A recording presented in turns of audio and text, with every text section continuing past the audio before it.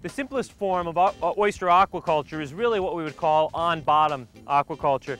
Now this is a grower who's doing this on a very small experimental scale. He wants to find out if all the other things that he does with racks and bags and baskets, if it's worth doing. So he simply spread a number of the oysters on the bottom. There are growers who do this on very large scales, but essentially you're taking your oysters, and once they're to a size that you're comfortable with putting on the bottom, which for most growers would be somewhere in that inch-long range, you simply spread them on the bottom and you wish them luck. You can see that the oysters are partially buried in the mud, but despite that, you are getting some good growth on some of these oysters. Remember, this is how they naturally would grow. So you can see there are some edges on the oysters indicating they're growing, but I certainly would be concerned that there'll be some loss here, and that loss could be to burial and it could be to predators. I guess the trade-off here is that it's maybe much easier to do, and so that's a potentially worthwhile trade-off that you'd have to decide in your system if it's worth doing.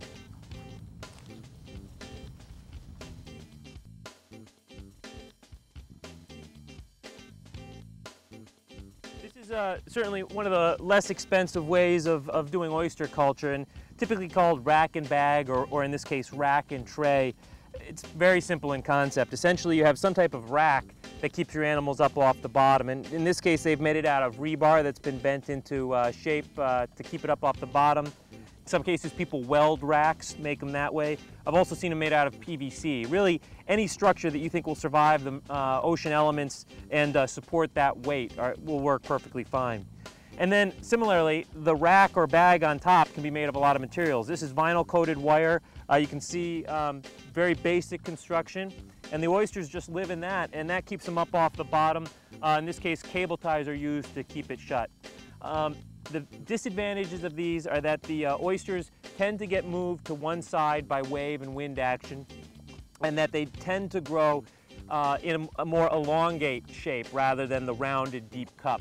So they require a lot of tending. You have to come out, open up your racks or bags, and move your oysters around to reposition them in the bag. But that's an ongoing concern. So those are some of the racks and trays. We've also got some other that we can look at.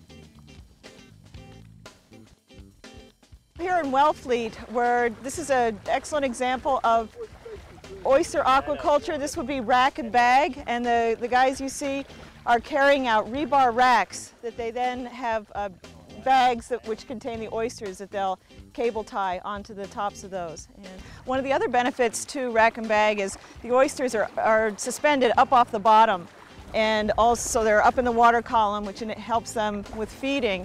And also in an intertidal area, they'll be exposed for a certain length of time during the day when the tide is out, and that can help to reduce fouling. The organisms that are not adapted to being exposed out of water would then die back, so it's another benefit.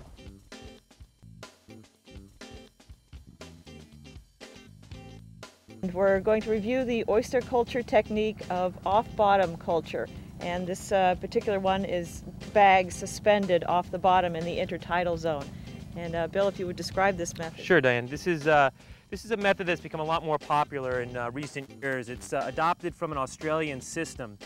The concept is pretty simple. You're putting oysters in baskets that are suspended off of the bottom and put in long lines across the surface. The advantage of that is the oysters stay out of the mud and stay clean, and actually there's a tumbling action when the tide comes in. These baskets move and the oysters tumble a little bit, and that makes for a prettier oyster that sometimes when you grow them in racks and bags, they'll grow fairly straight out. And that's not the prettiest oyster that the market would like. So the advantage of these is that they tumble the oysters in a natural action with the tide and make them a rounder, deeper cupped oyster. It's an interesting system. It's certainly very modular, very easy to handle. These are relatively small units. These are available from aquaculture supplies, most aquaculture supply places, in different brand names. There are different types, and we've got some of those that you'll see here. They're fairly easy though. If you needed to take your oysters off, go back and cull through them to get out the small ones, you can just pop off the baskets like that and you've got your basket. They've got these caps, and there are different modifications on caps so that you can get in and work with your oysters. You can see these oysters We've got a little mussel set on these oysters, and so if I wanted to go through here and get some of them off to clean up my oysters, I could do that. So you can fill your boat with these and head back to your basement and do your culling back at home. So it makes a fairly pretty oyster. It's fairly easily handled. The some of the tricks with this system are the line that you use. You can imagine that in a fairly wavy environment, that this type of line, you might get some wearing action on over time.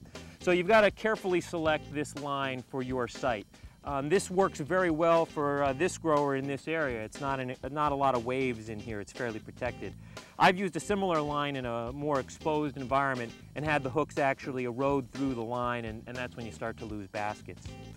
The other key element, other than the hooks and keeping track of the line, of course, is what keeps the line there. And here, this is a fairly sturdy frame that the grower has put in so that you can get nice tension across the line to keep the baskets up. It's important then that the anchor be one that you believe in.